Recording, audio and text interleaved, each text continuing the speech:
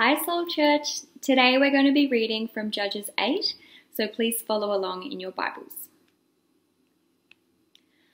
Then the men of Ephraim said to him, "What is this that you have done to us, not to call us when you went to fight against Midian?" And they accused him fiercely. And he said to them, "What have I done now in comparison with you? Is not the gleaning of the grapes of Ephraim better than the grape harvest of Abiezer? God has given into your hands the princes of Midian, Oreb, and Zeb. What have I been able to do in comparison with you?" Then their anger against him subsided when he said this. And Gideon came to the Jordan and crossed over, he and the 300 men who were with him, exhausted yet pursuing. So he said to the men of Succoth, "Please give the loaves of bread to the people who follow me, for they are exhausted, and I am pursuing after Zebeth and Zalmunna, the kings of Midian." And the officials of Succoth said, "Are the hands of Zebeth and Zalmunna already in your hand, that we should give the bread to your army?" So Gideon said, "Well then, when the Lord has given Zebah and Zalmunna into my hand, I will flail your flesh with the thorns of the wilderness and with briars." And from there he went up to Peniel and spoke to them in the same way. And the men of Peniel answered him, and as the men of Succoth had answered. And he said to the men of Peniel, "When I come again in peace, I will break down this tower." Now Zebah and Zalmunna were in Karkor with their army, about 15,000 men, all who were left of the army of the people of the east, for there had fallen 120,000 men who drew the sword. And Gideon went up by the way of the tent dwellers east of Nebaioth and Jegubath, and attacked the army, for the army felt secure. And Zebah and Zalmunna fled, and he pursued them and captured the 2 kings of Midian, Zebah and Zalmunna, and he threw all the army into a panic. Then Gideon the son of Joash returned from the battle by the ascent of Heres, and he captured a young man of Succoth and questioned him, and he wrote down for him the officials and elders of Succoth, 77 men.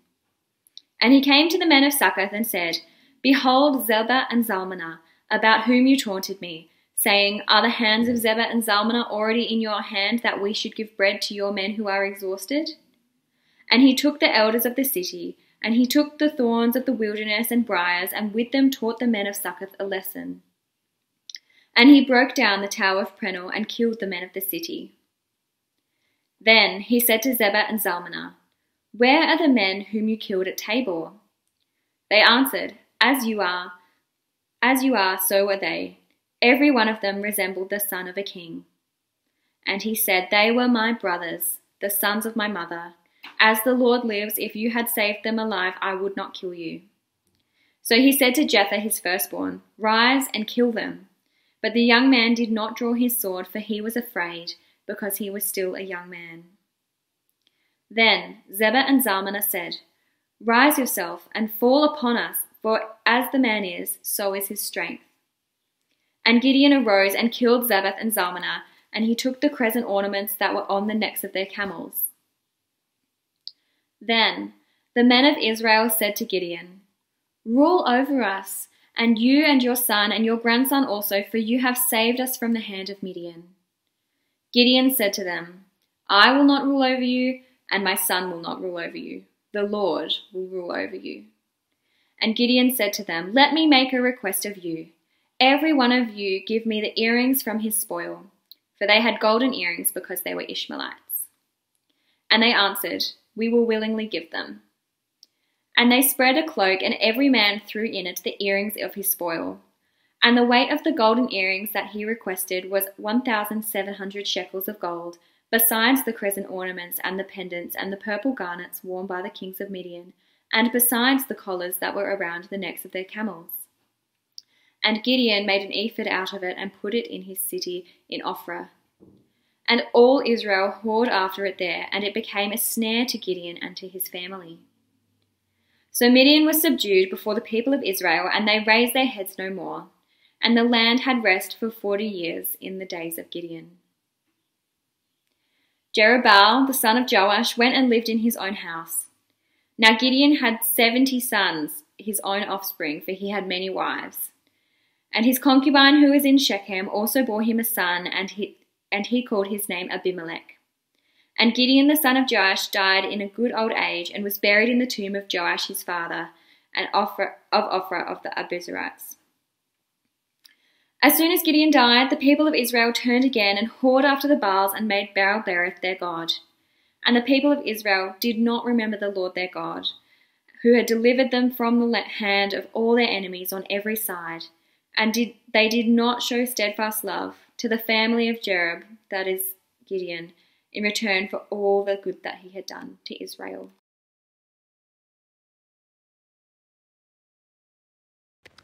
So we are continuing our series in the book of Judges tonight. If this is the first time you're watching us, or maybe you've missed some sermons in this series so far, you can always go online to our website and download any of the talks from Judges. If you were going to listen to one, I would recommend listening to the first, just because in that first message I give an overview of Judges. And that's pretty helpful to look to have when you're looking at a book, particularly a book like Judges. Now, last week we looked at chapter 7, and we saw God work in an amazing way through Gideon. He took this guy who was a doubter. He was from the weakest clan in Manasseh, and God took him and he used him to save Israel from the Midianites. And it was a massive success. Did you notice how many men Gideon lost in that battle? He lost none. So of his 300 men, he kept 300 men. It was a massive success. But the question we're left with at the end of chapter 7 is, how did Israel respond to this success? So God gave it to them, amazing success, but how did Israel respond? How did Gideon respond? How did Israel respond? Did they just take the credit for themselves, as God warned them about? Did they give God the glory as they were meant to? What happened? Well, that's what this chapter is all about. If you're one of those people who like to kind of replace the subtitles in your Bible, this one would be a good one to replace. Zeba and Zalmunna is not a very enlightening title. And maybe you want to replace it with something like this: Israel's response to God-given success. Israel's response to God-given success, because that's what this chapter is all about. And look, I think it's a very relevant passage for us to be thinking about today. By God's grace, he gives us successes. God works through us like he worked through Gideon, not in the same way, but he works through us, and he gives us successes in life. And we all have stories of successes, whether that's getting a job or passing an exam or winning a contract or discipling our children. We all have successes in our life. Look, if someone ever tells you I'm a complete failure, tell them they're lying. They're not. They're a complete liar. Because in God's grace, we all succeed at times. And by God's grace, he gives other people success as well. But how do we respond to this success? What does success do to us? When we succeed, or when we see other people succeed, what does that do? It's a really important question. The great test of a person's character may not actually be in how they handle failure, but how they handle success. Success has a way of revealing character, desires, and motivations like not much else. How do you respond to success? What does success do to you? Well, that's what we're thinking about tonight, and I really think God wants us to think about this. So let's pray, and then we'll get stuck into it. Lord, we come to you very needy at the moment. Lord, we thank you that we get to live in your kingdom, but we're novices. And we want to know what it does mean to live in your kingdom and what it does mean to be a disciple of Jesus. And we pray that you would show us this through your word tonight. We pray, Lord, that your word would examine us and would even pierce us where we need to be pierced, so that we can lean more on your grace and so that we can change our lives for your glory. Please help me, Lord, to be faithful to your text. And I pray this in Jesus' name. Amen. Now, as I said, God gave Gideon success, but when we come to the start of chapter 8, there's a little bit more work to do, just a little bit. There are two kings of Midian, Zebah and Zalmunna, who got away. And they really need to be put to death. I know that sounds, pretty harsh, but back in these times, these kings really needed to be put to death.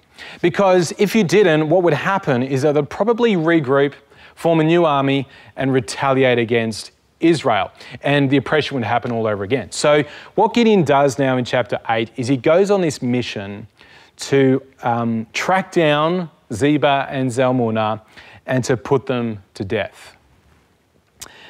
But as he does, he comes across a few obstacles. And the first of these obstacles is Ephraim. Now, who is Ephraim? Or who are the Ephraimites? They are a tribe of Israel.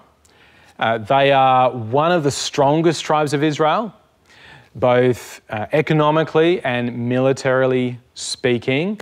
So they're a very significant tribe. And they have got a problem with Gideon. And this is what it is. Verse 1. The Ephraimites asked Gideon, "Why have you treated us like this? Why didn't you call us when you went to fight Midian?" And they challenged him vigorously. Now, this is pretty serious stuff.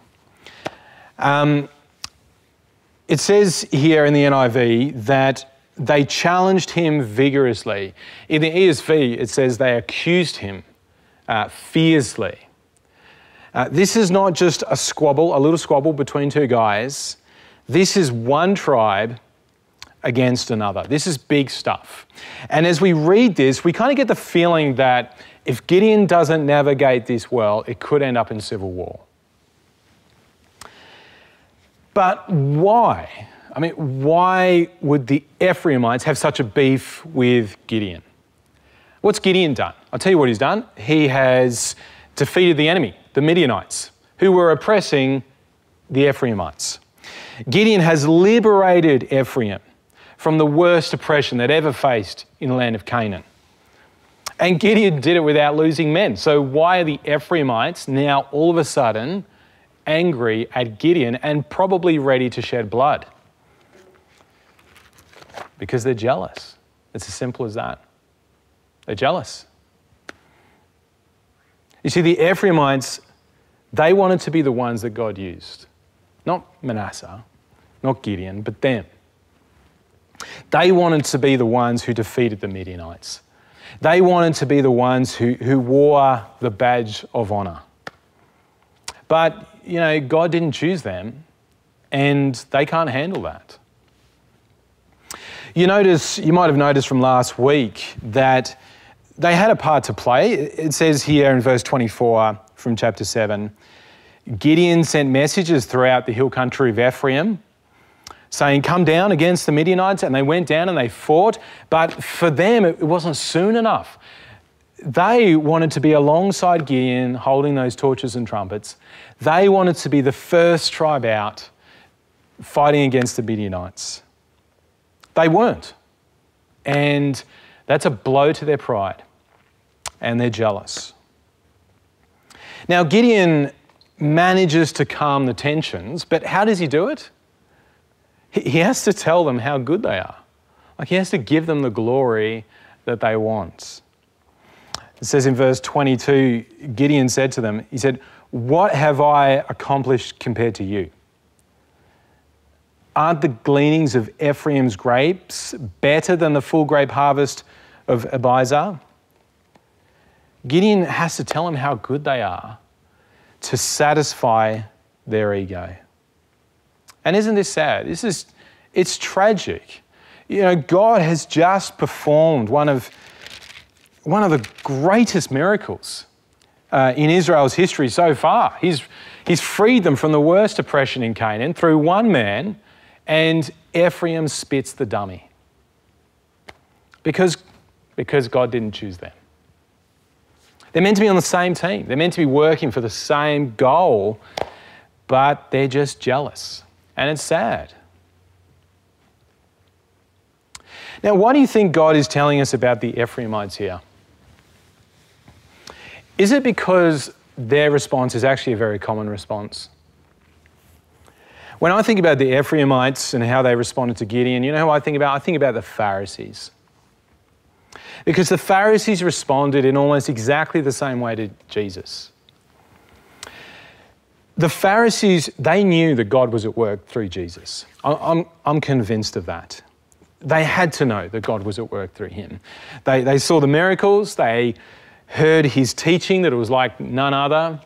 They saw his way of life. They knew that God was at work through him.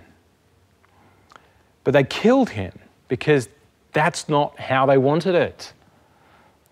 The Pharisees, they wanted God to work through them, right?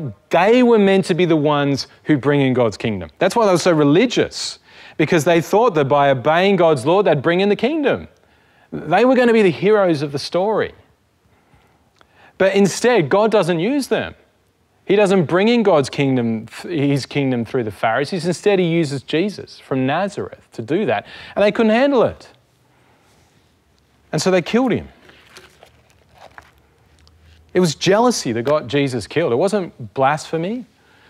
You know, I know that that's what they say, but the real reason behind it all is that they're just jealous. They were jealous.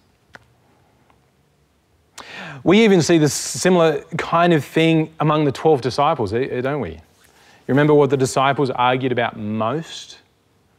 About who was the greatest. But, you know, sadly, we see the same kind of jealousy still today. And even in the church, we see denominations get jealous of other denominations when God works in that one and not that one in the same way. We see churches get jealous of other churches. We even see jealousy like in a local church. And I know this because it's so easy to spot, isn't it? You can always tell if someone's struggling with jealousy because they're often critical of others, particularly when other people succeed. They find it really hard to celebrate with other people. Other people have got good news to share, but they don't celebrate in that. And they often try and pick holes in what other people have achieved. Do you know people like that? Are you someone like that? Are you a little bit like the Ephraimites and the Pharisees and the disciples? Do you find it hard to accept that God works through others and not just you? Do you find it hard that God would give other people success, other churches, other ministries, other mums, other dads, other businesses? Do you find that hard to accept? You know, I do. Sometimes I do. I would be a liar if I said I never got jealous of another church or another pastor. At times I feel very much like these Ephraimites. But here's the thing. Because of the gospel, we've actually been freed from jealousy. You know, because of the gospel, we don't actually need to be jealous. We don't. In a soccer team, do you think a goalkeeper ever gets jealous of his own striker when he scores a goal? Do you think that ever happens? Do you think that when the striker scores the goal, the goalkeeper gets all mopey and upset? Of course not. Because they're on the same team. And when the striker kicks that goal, the whole team benefits. Well, the gospel has put us all on the same team. Through Jesus Christ, we are all one in him. We are now one body. All the denominations in the Christian church are part of the one body. We're in the one church. We're on the one team. And we're all going for the one goal, God's kingdom and God's glory. There's no reason for us to be jealous. In fact, I would say jealousy is ridiculous. It's just ridiculous. Just as how ridiculous it is for the Ephraimites to get upset with Gideon, it's just as ridiculous when we in the church get jealous of other people or other churches. So friends, when you see God work through others, don't be critical. Rejoice. Celebrate. Don't try and pick holes in their success. Don't get bitter and upset that he didn't work through you and he chose him or her. We're all on the same team working for that one goal. We don't need to be like Ephraim. And just before we move on, let me give you one real practical tip that I found quite helpful in just dealing with jealousy. Next time you feel jealousy, tell someone. Okay? If you're starting to feel jealous about somebody else, tell someone. Why? Because when you tell someone you share someone about your jealousy, you have to come face to face with how ridiculous it is. You know, often when we try to cover up our jealousy and don't let anyone know, we think it's more reasonable than what it actually is. But actually when we have to verbalize it and share it with someone, we have to come face to face with how ridiculous it is. And that is a great help in and of itself. And by the way, if anybody shares with you that they're feeling jealous, you just have to ask them one question. Just ask them, what do you think God thinks about how you're feeling right now? Get them to think of things from God's perspective. Ask them, what does God think about how you're feeling? Well, when it comes to success, there's one other angle we need to think about, and that's how we respond when God gives us success. Okay, we've thought about how we respond when other people succeed. How do we respond when God gives us success? And that's what the remaining passage is about. And look, I know we've only got through 3 verses, but trust me, this won't take long. Let me give you a summary of what happens after this. After consoling the Ephraimites, Gideon continues to pursue these 2 kings. And as he does, he has to pass through 2 Israelite towns, Succoth and Peniel. And in each town, Gideon asks them for some bread. So he's 300 men, they're hungry, they need some bread. So he says, give me some bread. Which is not a very big request, is it? Doesn't take much to feed 300 men. Bread. But they both say no, just a flat out no. Now, why would they do this? They're probably worried that Gideon might die on his way to kill the kings, and the kings might regroup, retaliate, and if they're found to have helped Gideon, guess who's going to get in trouble? So they say no to Gideon. How does Gideon respond? Gideon just flips his lid, doesn't he? He just loses it. Gideon promises Succoth and Peniel that he's going to punish them. And later, that's exactly what he does. After capturing the 2 kings, Gideon comes back. He first of all goes to Succoth and tortures them by tearing their flesh apart with thorns and briars. I don't know if you can imagine that. I can't imagine that. I don't know what that would look like, but certainly sounds uncomfortable. And then Gideon goes to Peniel and does even worse. He tears down their tower, and then he just slaughters all the men of that town. The husbands, the fathers, just all of them, just slaughters them. And these are fellow Israelites. Now, what would drive Gideon to do such a thing? Why would Gideon torture and kill his own people over some bread? You know why? His success has gone to his head. Clearly, his success has gone to his head. Gideon was outraged he didn't get bread because he felt like he was entitled to it. He felt that He deserved honor and he deserved respect. After what he had just achieved, he deserved to be treated like a hero, not an enemy. And when he wasn't given these things, honor and respect, he was outraged. His success has clearly gone to his head. And if you think I'm overstretching it, look at what happens next. It gets worse. After killing these two kings, Gideon sets himself up as a king-like figure in Israel. He sets himself up like a king-like figure in Israel. Talk about letting success go to your head. Look at verse 22, from verse 22 with me.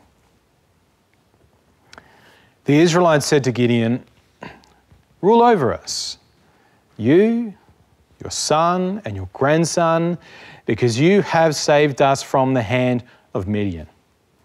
But Gideon told them, "I will not rule over you, nor my son rule over you. The Lord will rule over you." Now, that's a textbook answer, isn't it? Doesn't get better than that. Look, I'm not going to rule over you. God is going to rule over you. I'm not going to be your king. God is going to be your king. It's a textbook answer. But here's the problem. He doesn't believe it. He says it, but he doesn't believe it. How do I know that? Because for the remainder of his life, he lives as though he is Israel's king.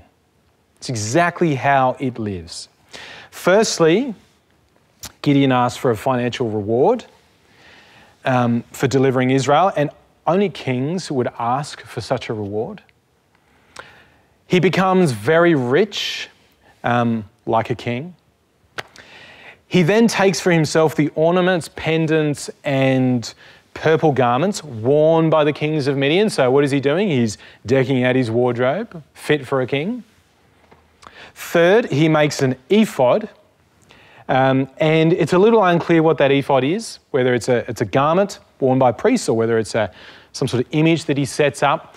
But at the very least, it becomes an object of worship. And so what Gideon really does is he starts this new cult and leads Israel in worshipping this image. And that's something that kings do. Kings lead nations in worship. And finally, Gideon gets himself a harem full of wives and concubines, and it pumps out 70 sons with his wives, which again is just very king-like. So he says here, "I don't want to be your king," but his life tells a different story. In everything he does, he behaves like a king. And we've got to ask, what happened? What happened to that guy threshing wheat in the winepress? You know, the man from the weakest tribe of Manasseh. What happened to him? I'll tell you what happened. Success. Success happened to him, and it went straight to his head. It made him feel entitled to honor and to respect. And it ends badly for Gideon. Gideon himself becomes ensnared by this ephod, and the whole nation goes astray. Now, sadly, Gideon's not the only one in the Old Testament who let success go to their head. In fact, if you look at many of the kings in Israel, Saul, even David at a time, many of the kings, they just let success go to their head. But what's truly remarkable is that when you come to the New Testament, you come face to face with a leader who never let success go to his head. You know, Jesus was the most successful person who has ever walked this earth, hands down.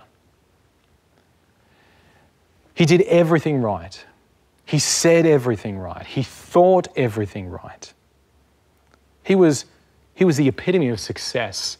And yet Jesus, he never let it go to his head. There were times where the crowd said to Jesus, "Be our king." And Jesus just walked away. He refused. The devil even offered Jesus the kingdoms of the world, and Jesus refused. Jesus could have worn a crown. He could have set up an empire. He could have overthrown the Romans. He could have sat on the most glorious throne on earth, but he didn't. Instead of wearing a crown of gold, he wore a crown of thorns. Instead of sitting on a Roman throne, he let himself be hung up on a Roman cross. Jesus never let success go to his head. Never. And the question I have for you is, who are you more like? Are you more like Gideon in this story or Jesus? When you succeed at something, do you feel the need for recognition? And do you feel the need for honour and respect? Do you feel a growing sense of entitlement? Or do you remain humble like Jesus and continue to serve others and put them before yourself? Well, again, the gospel helps us with this, doesn't it? Not only because the gospel gives us the example to follow, but the gospel, it already gives us the value and the honour and the worth that we crave. Through the gospel, we are made children of God. We are made citizens of heaven, and that without doing anything. This is a free gift that God has given to us through Jesus Christ. I don't know if you know it, but you have a worth and an honour that is unspeakable because you are God's child and you are part of his kingdom. Which means we don't have to be successful for ourselves. We don't have to be successful for ourselves. And this is liberating. As Christians, I think we should handle success much like a child handles a helium balloon. What does a child do with a helium balloon? Lets it go, right? Child just wants to see the helium balloon go. And even if it doesn't want to, little child just lets it go. That's why we tie it around the wrist. Well, as Christians, I think we have to treat success the same way. We're just got to let it go. We succeed, we celebrate, we worship, and then we just let it go. We don't hold on to it. You know, we don't post our successes on Facebook and then check it every 10 minutes to see how many likes we've got and how many comments have been made. Instead, we succeed by God's grace, we celebrate, we worship, and then we just let it go. I think that's what this chapter is teaching us. We shouldn't be jealous of others when God gives them success. And when God gives us success, we shouldn't let it go to our head. And only the gospel can truly help us in this. You might remember at the start of this series, I said that Book of Judges is a dark book. Well, it's about to get dark. Next week, we're going to look at the story of Abimelech, Gideon's son, then Jephthah. Things are going to get dark. But as many have pointed out, darkness just makes the light seem brighter. And I'm convinced as we tread through the dark chapters of Judges next week and the weeks after, we're going to see the light of Christ very brightly. Let me pray. Lord, we thank you and we praise you for working in our lives. We thank you for working through us. We thank you for all the successes you give us, the big successes and the little successes. And Father, we thank you for the successes that you give your worldwide church. We just pray, Lord, that we won't be like the Ephraimites who just get jealous, and that we won't be like Gideon who lets our success go to our head, but rather we would be like Jesus, humble.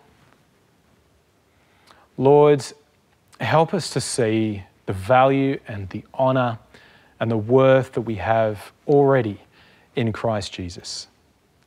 Help us to let our successes go and not to hold on to them. Lord, we need your Holy Spirit to help us in this, and we just pray that he would help us do exactly this. Amen.